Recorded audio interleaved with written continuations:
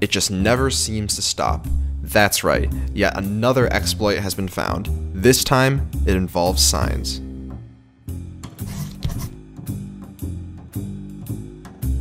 About a week ago, the nether spawn of 2e2t was affected by the sign disconnect exploit.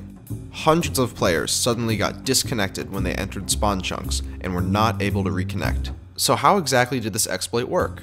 Well, it went something like this. A group of players placed hundreds of signs within a chunk, causing that chunk to completely overload with data. Anyone who loaded that chunk would immediately get disconnected and would not be able to reconnect. Similar to how book banning worked. You can find a video that I made about that in the description. In the case of using signs, this exploit takes advantage of the 2 MB limit to where the client will not load chunks over that.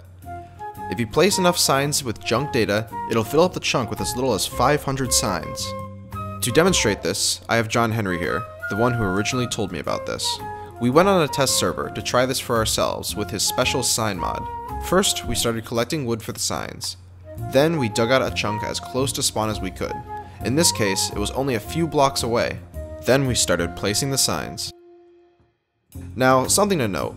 It may look like the signs only have a few characters of text per line, but actually the text per line is hundreds of characters more than is actually visible. This reduces the amount of signs that need to be used to fill the chunk. Once the chunk is filled, there's no going back. When I log off, I will not be able to log back in.